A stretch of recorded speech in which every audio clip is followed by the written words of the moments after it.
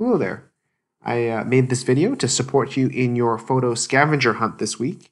And in the scavenger hunt, you will be looking around and taking photos of electronic components that exist in your home. Now, the purpose of this activity is to help you look for and think about the daily application of these components that we often take for granted in our daily lives. That being said, this is on the honor system. This activity is most enriching when you're up on your feet, walking around your house and looking for components. And so what I'm doing is I'm assuming that if you are Googling pictures of appliances with these components, I am trusting that you have made a decent effort to go around and look for them.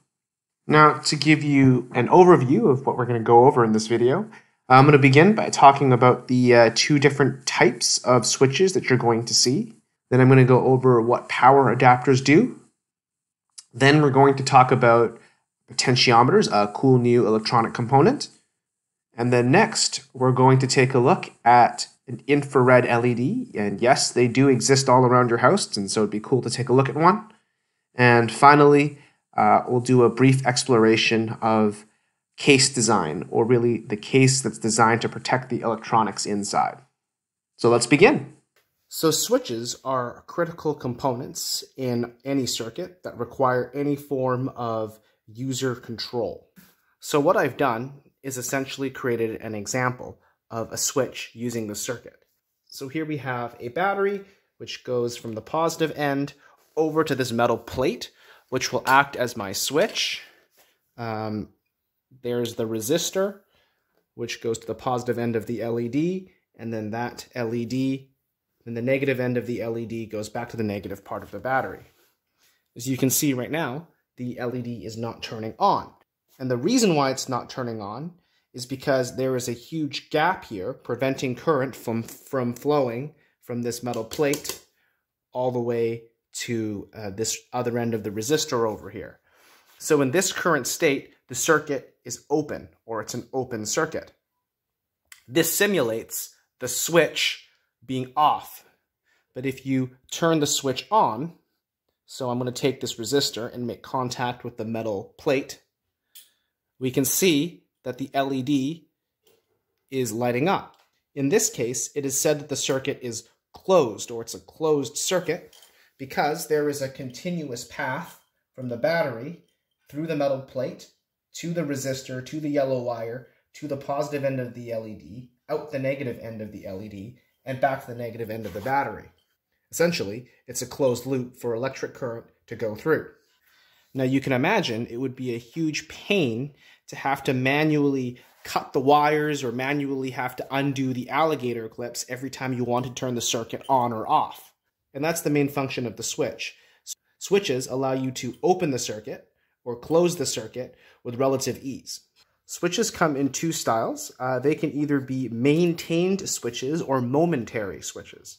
And so over on my portable sander, I have an example of a maintained switch over here. So what a maintained switch is that it stays in one state until it is flipped off. So these switches can also be called toggle switches or on and off switches. So for example, right now it is off, and it will stay off until I press the on. And when I press the on, it will stay on until I press off. So the other type of switch is something called a momentary switch. And a momentary switch only remains active as long as the switch is being pushed or being actuated. If the switch is not being pushed or actuated, it will remain in their off state. Now this switch here is called a normally open switch. It is normally open like this. And when the button is pushed, it closes and connects the red to the yellow, creating a path for the electrical current to flow. So over here is the LED. And as I push the momentary switch, the LED turns on, and it stays on as long as my finger is on the button. When I let go of the button or the switch, it automatically turns off. A push button is an example of a momentary switch, but it isn't the only kind of momentary switch that exists.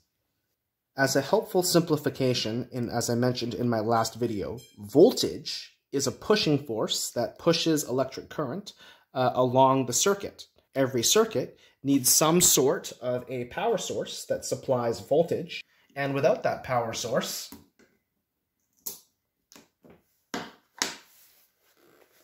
that circuit simply wouldn't work. Now, there are a variety of different power sources, but one very common example of a power source would be a battery. What's essentially happening is inside this battery, there is a chemical reaction that essentially creates a voltage or that pushing force for the electrons. And in this example, this battery over here is called a D battery, and it produces 1.5 volts of electron pushing force. All right, and over here is one of my power adapters. As you can see, the plug is over here, and that taps into the AC voltage that's in the walls. The power goes all the way through the cord. It goes into this magical black box. And actually, if you look very carefully, the black box will tell you what's actually happening in here, mainly what AC voltage it accepts from the wall and what we expect to come out on the other end in smooth DC voltage. So it turns my wavy AC into smooth DC, and then it comes out through the other end along this cord and all the way into the little barrel jack, which plugs into my laptop. Now, in electronics, you're probably used to working with fixed value resistors like these ones. These resistors have a value that don't actually change. So for example, let's see how much resistance this resistor gives. To do that, I'm going to pull up the multimeter, and you know that it can measure voltage, as we did last day. You know it can do a continuity test, but it can also measure resistance. It's almost like it's a multiple meter. Now I'm going to set it to the omega symbol, which is the symbol for ohms, and ohms is the unit of measurement that measures resistance from one point to another.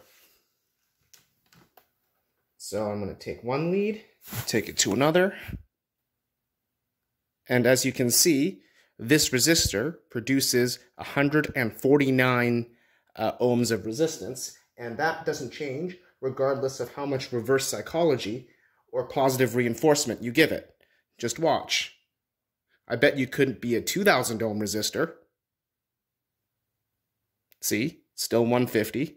And this time we're going to try positive reinforcement. I believe that you can be a 2000 ohm resistor if you truly believe it. If you can dream it, you can achieve it. See? Still 150. And that's why they call it a fixed value resistor. It's a resistor that doesn't change its value despite a variety of parenting techniques that you apply to it. Now, more common around the house are these guys, and they're called variable resistors. You may also know them as potentiometers or POTS, P-O-T-S. And what makes them unique is that you can actually spin them. So I can spin them one way, or I can spin them the other. And as I'm spinning this dial, you can see down here, as I'm spinning this dial, this brown thing is moving back and forth. And what I'm doing is I'm adjusting the resistance. Now, you can't actually see the resistance change. So in order for us to see the resistance being changed, we're going to take the multimeter. We're going to measure resistance, which is the omega or the ohms symbol on this end. Now I'm going to go ahead and set it to 20 kilo ohms. So what this is saying is that this multimeter can read up to as high as 20 kilo ohms.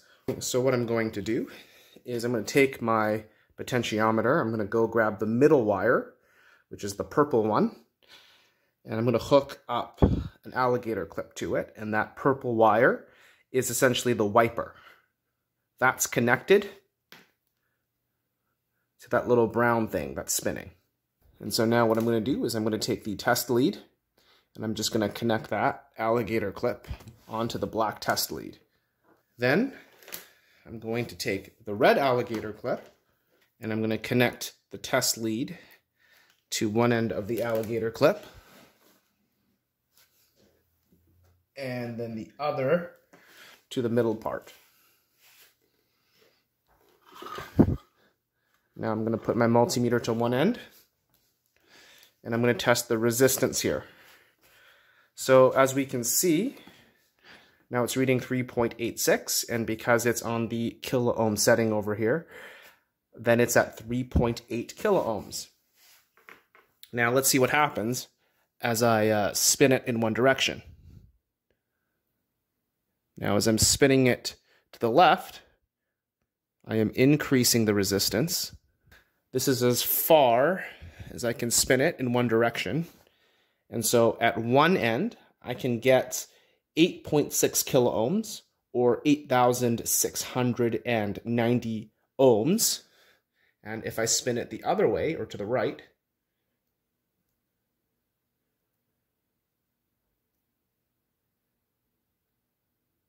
I can get close to 0 ohms.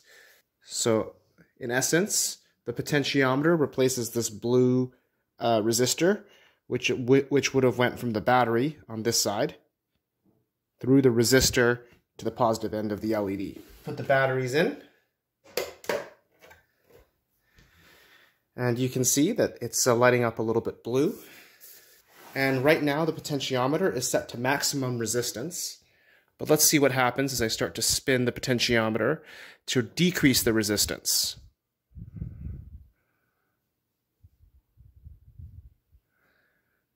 Here it is with the least amount of resistance. And as I spin it the other way, I'm increasing the resistance. And so that is an example of a potentiometer in action. Now there's a special type of LED called IR LEDs, which are short for infrared light-emitting diodes. So if we look on this color wavelength chart of electromagnetic radiation, you've got your gamma rays over here, your X-rays over here. Colorful LEDs that we use are in this range over here. One of the main functions of infrared LEDs is that they're often used to transmit signals to your various electronic devices. So you'll often find them actually in remotes. Your task is to take a photo of an IR LED working. Now some of you may be asking, "Hey Mr. Al, how is it possible for us to take a photo of an IR LED if it's beyond the range of visible light?" Well, I'm glad you asked. Over here is one of my TV remotes, and up top here are the infrared LEDs. And so to see them, just grab your camera phone. And so right now we're looking through the lens of my camera phone. And if you were to push down on one of the buttons, the camera is able to pick up the infrared light, which allows you to visually see it. There it is. So there's the IR LEDs off, and here they are pulsing as they're trying to send my TV a signal. Now I want to take some time just to talk about another key component in an electronic circuit. And it isn't electronics per se, but it's crucial to the survival of the circuit. And that's the protective case. Without it, the valuable electronics inside could get ripped and broken. Now, one thing to consider is how different manufacturers create these cases with different difficulties of access. For example, this one is fairly easy to access. I just need to flip the tab to the lunchbox. Here's another example of the electronics being fairly easy to access.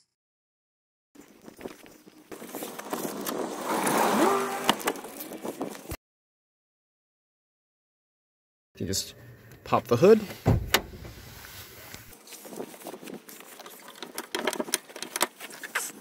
So over here is just the battery. There's your negative, there's your positive. Red for positive, black for negative. Let's see what else there is.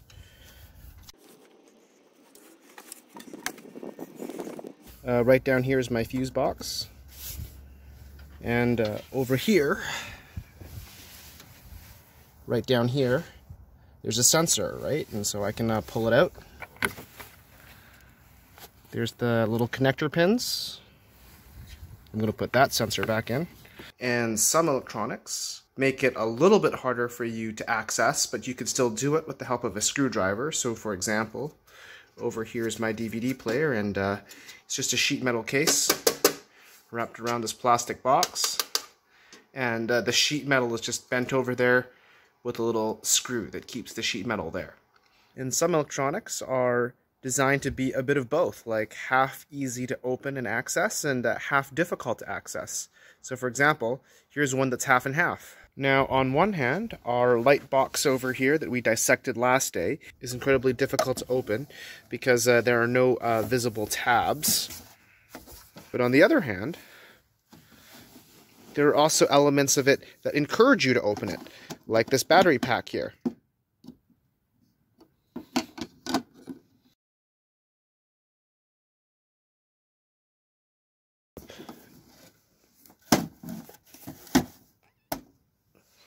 I'm going to leave you alone. Some electronics, like this old GPS unit for the days of Google Maps, are complete sealed packages. And as you look around, there's no real way of accessing this unit without breaking it apart. So a unit like this discourages people from opening it. Well, I hope this video gives you a little bit more supplemental information as you go around your home and look for these common electronic components. Thank you for watching and happy hunting!